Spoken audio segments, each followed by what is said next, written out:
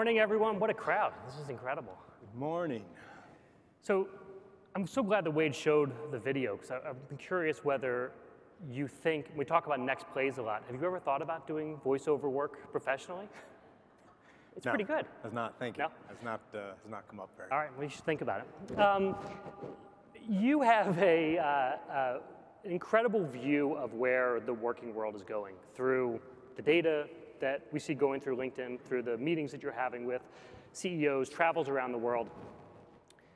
You've got a room full of talent professionals here, HR pros, and the jobs that they are hiring for, career ladders they're building, are for jobs that some studies say might not exist in 20 years. We're looking at like 47% of jobs possibly going away in the US because of automation, globalization. Do you think that companies are prepared? First of all, where do you stand on this question of whether these jobs are going away, whether automation is going to change how we work? And do you think companies are prepared for it?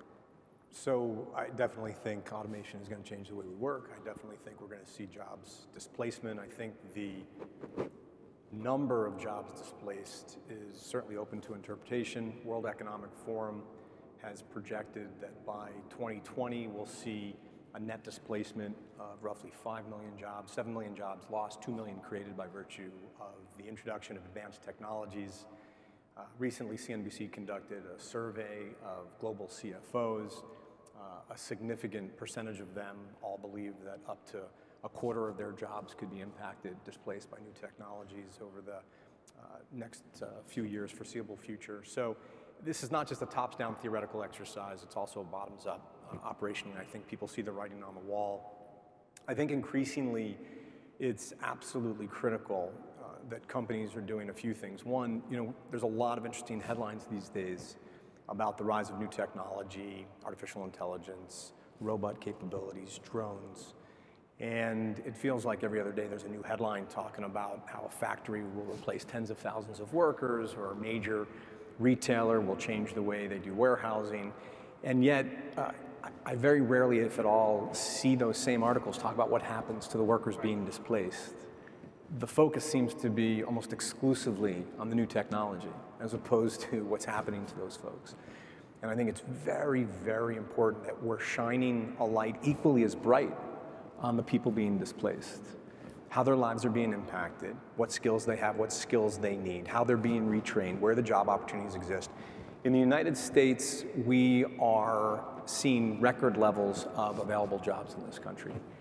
And there are still, while unemployment is structurally at a healthy place, as traditionally measured, under 5%, when you factor in the underemployed, folks looking for full-time work but can only find temporary work, when you think about those only marginally attached to the workforce, they've been looking for so long they've dropped out, the number of folks that are looking for more employment dramatically outstrips the number of jobs that are available.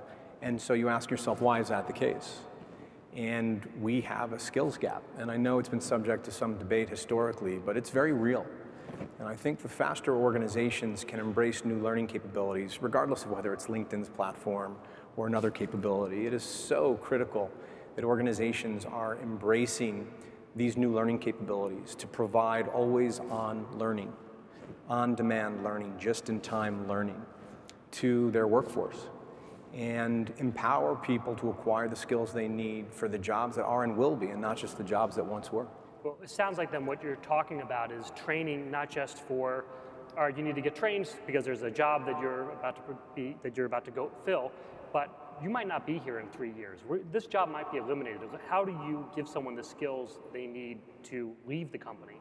Is that what you think the role of an HR talent organization is now? I think increasingly, it's a really difficult thing for a company, an employer, a hiring manager, a team leader to admit that someone on their team's not going to be with them forever. I think we all want to think that folks are going to stick with the organization for certainly as long as the manager is going to be around.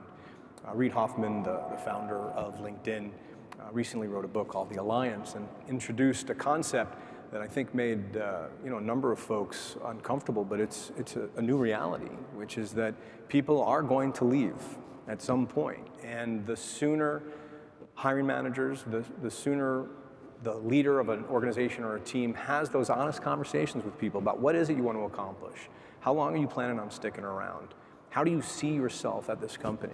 How do you see yourself evolving? Reed, used the expression a tour of duty.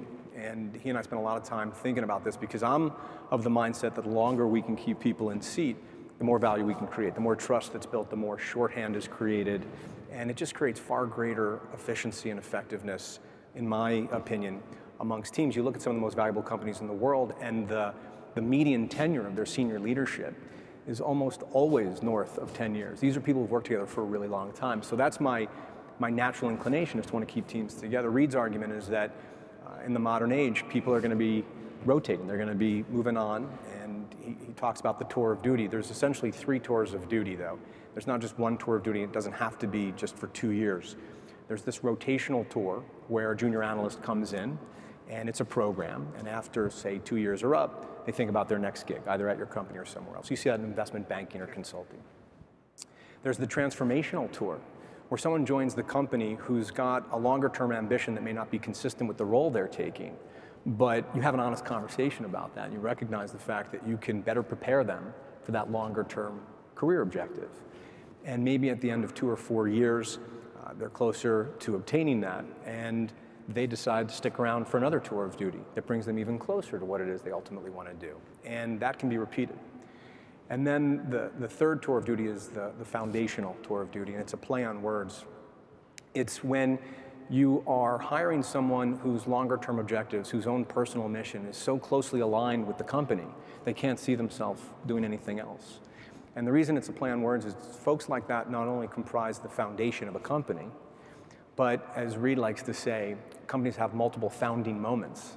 And these are folks who almost think of the organization as their own, as if they helped to found it. And when you can establish that kind of bond, obviously it's very valuable. And recognizing, understanding, proactively talking about which tour somebody is thinking about can really make a huge difference in terms of retention, engagement, and managing expectations in both directions. Do you manage that way? I mean, you have the people who report to you, skip level team. Do you look at them and say, 2 years, 3 years, foundational? I don't. I don't talk about finite time periods. We do talk about expectations in terms of project initiatives. The very first question, however, I ask during the recruiting process is, what's the ultimate dream? What is it you ultimately want to accomplish? Looking forward 20, 30, 40 years, looking back on your career, what do you want to say you were able to do? And is this role that you're interviewing for at LinkedIn going to bring you closer into alignment with that opportunity? And that is maintained, that kind of dialogue is maintained throughout the tenure of my relationship with that person. If they end up joining the team, it is absolutely critical that at LinkedIn we understand what somebody ultimately wants to accomplish and ensure we're doing everything we can to put them on a path to make it happen. I can tell you that when you interviewed me 5 years ago, you asked that question and it threw me off so badly because I was used to applying for jobs and saying, I'm going to work there forever. And to suddenly have the CEO saying, what are you going to do next? I haven't even started yet. What do you mean? What am I going to do next? Would you talk a little bit about the way that you approach social media? You are a incredibly, you harness the powers of any platform in a way that I think a lot of CEOs don't. You're writing, you're sharing, you post pictures, you comment.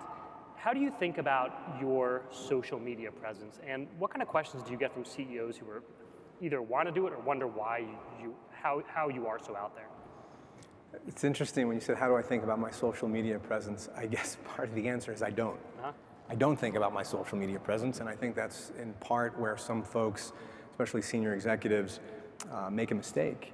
They think about their presence as opposed to authentically communicating the things that they're most interested in, the things that they're most passionate about, the things that are inspiring to them, things that they've learned or experienced that they think other people can benefit from.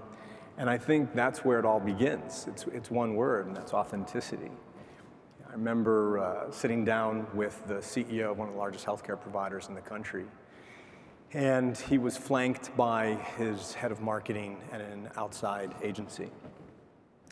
And he was saying, help me generate more engagement because I see these other CEOs on LinkedIn and they get so many more views and comments and likes and shares. And I told our team, why isn't that happening with my contributions? And I said, let me guess who's writing your posts. Would it happen to be one of the people on either side of you? He was smiling and they were smiling. I said, that's part of the issue. Not that they're not talented and very capable. these posts have to come from you if you're going to generate engagement. And he said, well, how do you figure out what you're going to write about? I said, I write about the stuff I care about. I said, so for example, can you share a story that heavily influenced your career path or the way you think about the world or the values you use to run your company? And he told this incredibly inspiring story about a specific healthcare crisis in the country and how that impacted him.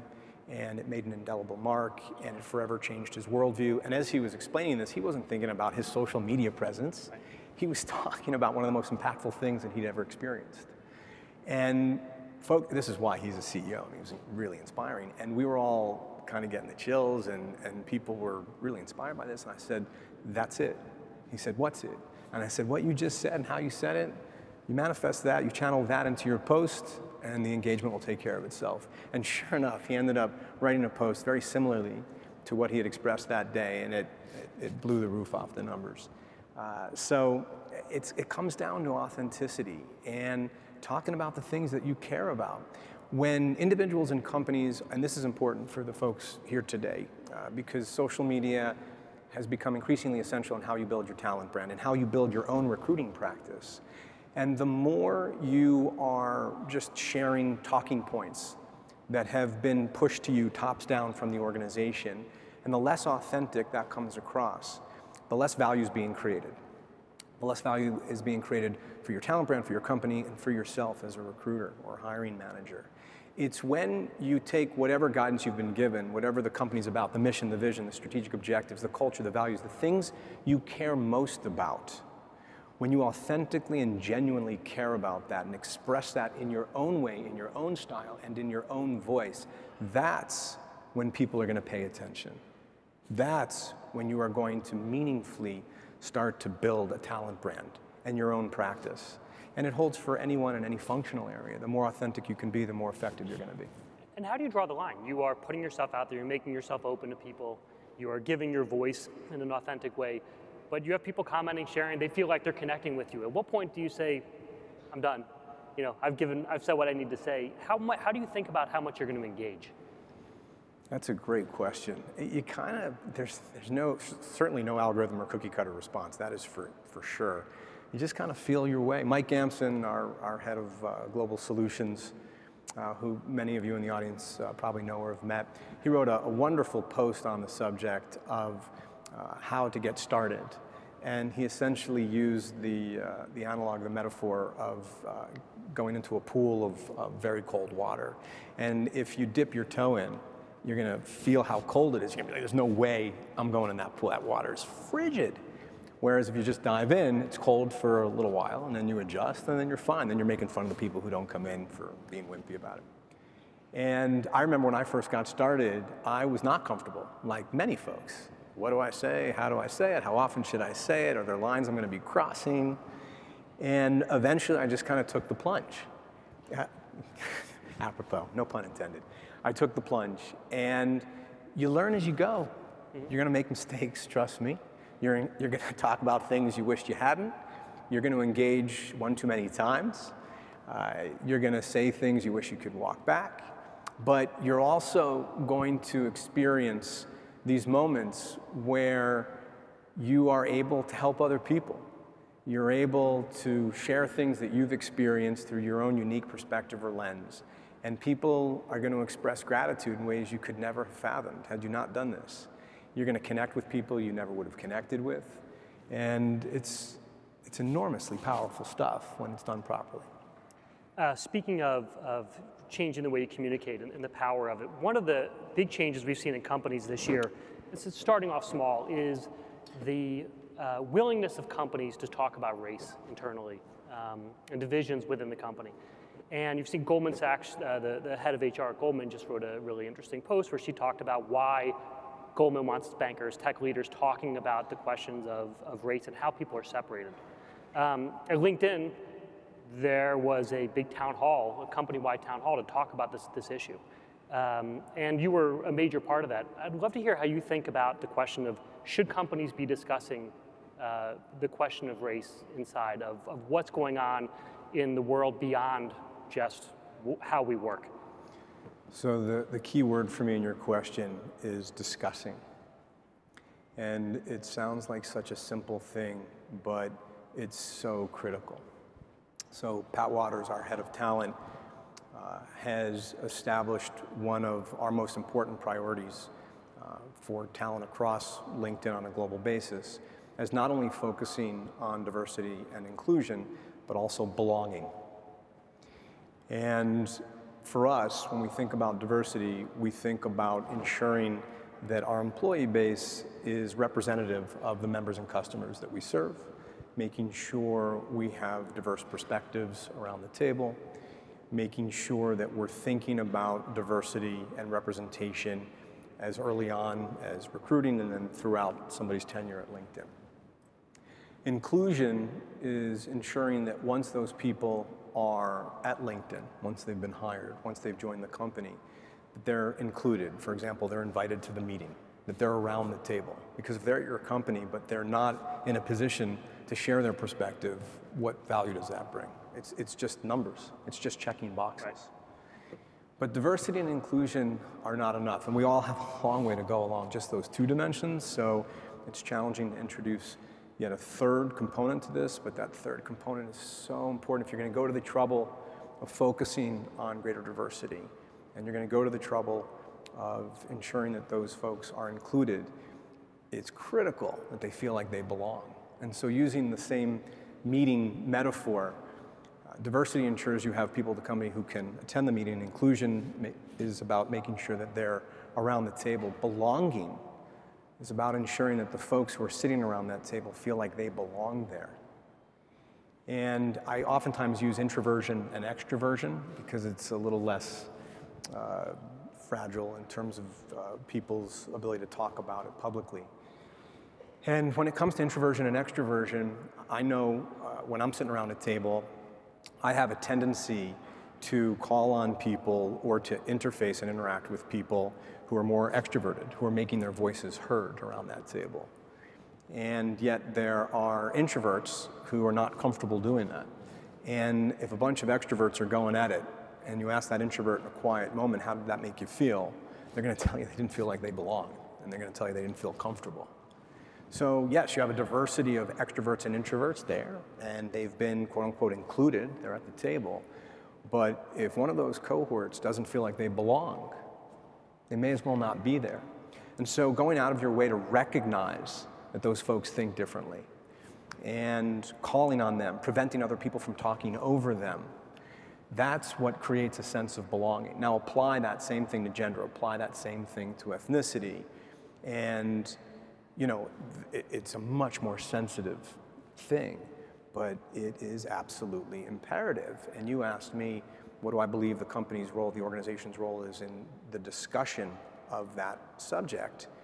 And, you know, it comes back to the publishing platform again, but I read a post on LinkedIn, I wasn't expecting it, I think the editorial team actually featured it, and it was from a woman, and she was talking about, she was a manager, and this was shortly after the Dallas shootings, and she was talking about the importance of having a conversation with an employee on her team.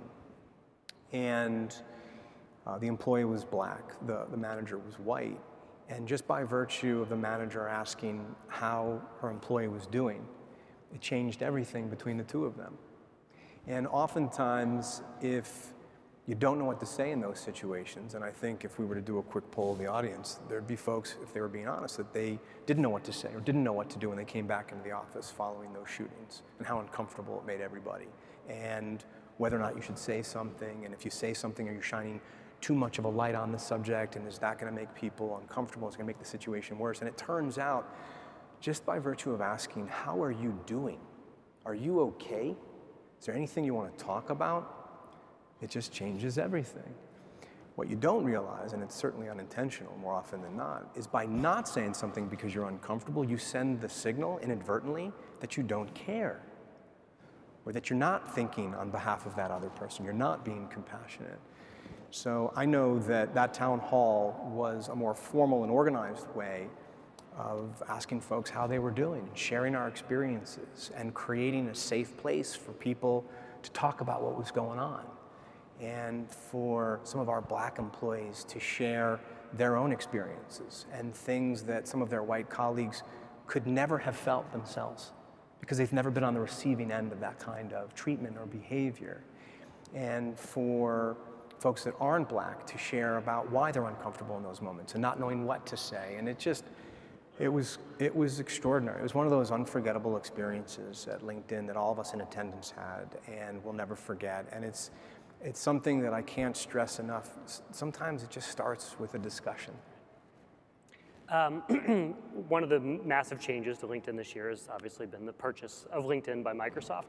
When the deal was announced, you wrote a post and you talked about the number of different areas, how you see LinkedIn growing within the Microsoft world. One of the things you mentioned was that human capital was an area that Microsoft hadn't really been involved with before. You've been in many discussions with Microsoft since then. You're talking all the time. How is Microsoft starting to think? And I don't know how much you can get into this, but how much is Microsoft starting to think about this area of human capital, of what this market looks like? What kind of questions are they asking to understand what they're about to get into? Yeah, at a high level, Microsoft has developed a platform called Dynamics. And I think a lot of people equate Dynamics with a CRM solution, a business application, but Dynamics is actually the platform supporting a business application that can yield a CRM solution or an HCM solution, an ERP solution, customized business apps, analytics, workflows. And so with the combination of Microsoft and LinkedIn and our professional graph, and the connections between people and this vibrant identity ecosystem, there is a lot we could do together in terms of leveraging this Dynamics platform to create value and provide additional alternatives in the market, highly competitive market, for human capital management. So you think about what we're capable of doing in terms of finding the right prospects, and then were Microsoft to invest in human capital management, there would be some really interesting opportunities for integration that would make certain workflows and certain processes far more intuitive, far more seamless. And it's not just about the application and platform layer, it's also about the advanced technologies underlying these capabilities. So Microsoft has made an enormous investment in artificial intelligence and has achieved critical mass in artificial intelligence. They have made an enormous investment in conversational computing and bot capabilities, natural language processing. And so you start to bring to bear some of those capabilities, augmented reality is another example, into the realm of human capital management, leveraging our graph, leveraging the relationships on LinkedIn, leveraging what we understand about our members and Microsoft's customers, and it's exciting to think about the possibilities. You've been the CEO of LinkedIn since 2008. You've had a board, but you haven't reported to anyone. Mm-hmm. You talked about the idea of LinkedIn staying separate. How separate is it going to be? What is it going to be like for you having a manager again? Well, you make that sound so appetizing, Dan. Satya and I first sat down to talk about this in February of this year. And when we got together, we both agreed that to take the discussions to the next level, we needed to ensure we had alignment on at least two things. One was purpose and the other was structure. And Wade presented earlier the similarity in the mission statements between the two companies. And I didn't realize that once Satya had become CEO, they had actually codified a new mission statement at Microsoft, which you heard earlier, to empower every individual and organization on the planet to achieve more. And it's essentially identical to connect the world's professionals to make them more productive and successful in terms of what we're trying to accomplish for members and customers. We go about it in different ways. Microsoft historically through software and increasingly now through the cloud, LinkedIn through a network. And while we've gone at it from a different place tactically, we're trying to accomplish the same thing, and in combination, may be able to accelerate our ability to realize those mission statements. What was interesting to me was not only how similar the missions were, but how purpose-driven Satya is. And it's something that's very, very important to him, and he believes is one of the intangible benefits of acquiring LinkedIn, knowing how purpose-driven we are. And it's something that he wants to manifest to an even greater extent at Microsoft. So on that front, a lot of alignment, and it was a very pleasant surprise. When we turn towards structure and organizational structure, I didn't know what to expect. I didn't know if Satya was going to propose a full-blown integration and moving up to Seattle. I had no idea. And he said, I've been giving this a lot of thought, and I think LinkedIn needs to remain independent. And that was not what I was expecting. He said, you're going to continue to be the CEO. And as we continued to talk about it, I realized how much thought he had given this. And he was talking about the models of, say, Facebook, for example, with Instagram and WhatsApp and Oculus Rift, and the success that Google has had with YouTube, where all of these entities remained almost entirely independent and have had extraordinary success at scaling, continuing to grow, continuing to add value. And that was what he had envisioned for this combination.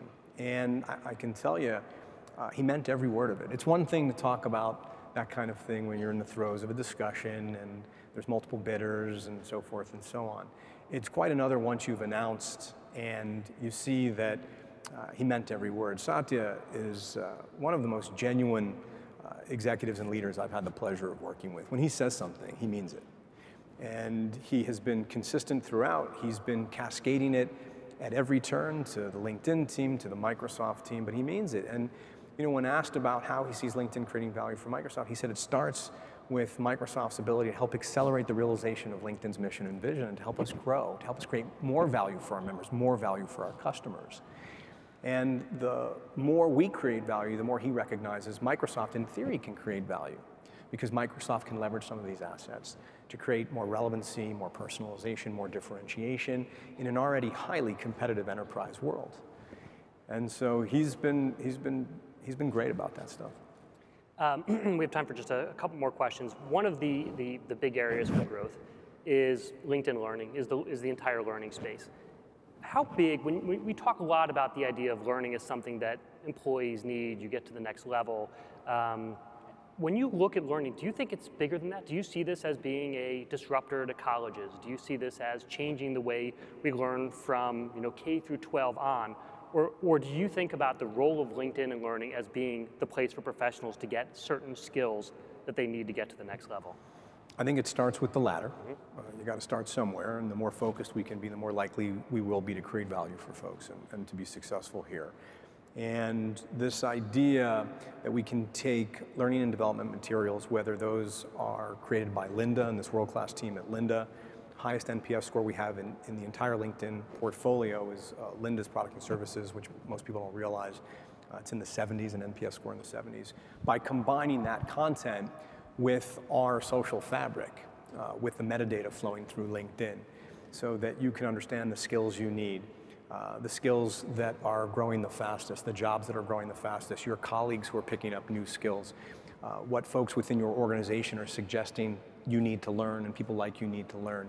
By bringing some of that into the feed where people are already engaged rather than trying to expect people to go to some learning and development portal that, as much as the L&D folks would like people to frequent, it's harder to get them to visit.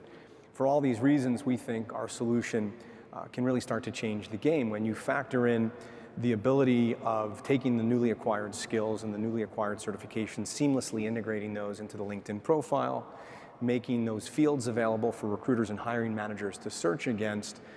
You're starting to talk about a pretty powerful and vibrant ecosystem. Where it really begins to fundamentally change, though, is less about the technology and, in my opinion, more about society. And we have some cultural norms here that certainly need to evolve. We still place far too high a premium on prestigious diplomas from four-year universities. And obviously those are of value.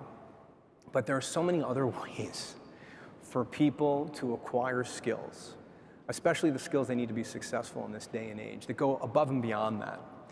And all too often, people have a tendency to just gravitate towards those traditional, prestigious diplomas and degrees. And when we can accelerate the pace of hiring people with these certifications who then add unexpected value within an organization, that's when this whole thing changes. And it it will change much faster than people anticipate once that starts to happen. Because at the end of the day, as you all know, it's not about that piece of paper, it's about whether or not these people are adding value.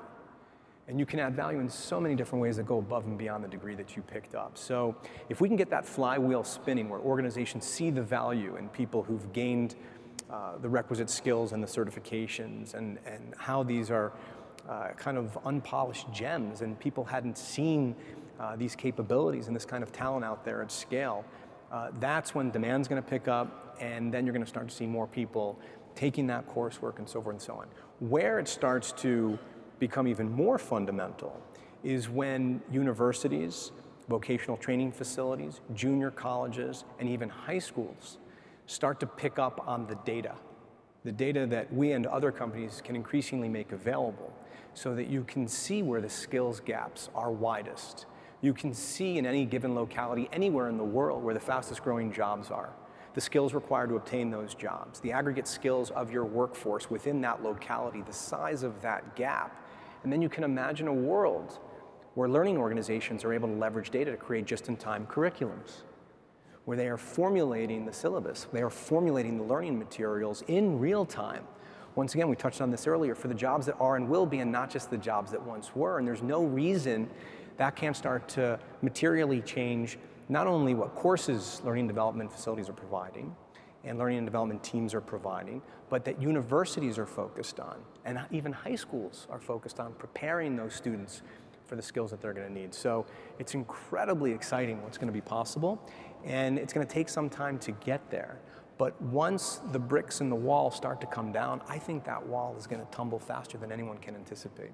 You've got young daughters. Can you see a point where they don't go to college, they take these courses? Would you advise them to do that? I would advise my daughters to do the things that make them happy and that they want to pursue. And to the extent they are fortunate enough to know what those things are, if college is the best way to prepare for that, wonderful. And if there's other alternative means to prepare for that, more power to my daughters. Well, Jeff, thank you very much. Thanks for having me.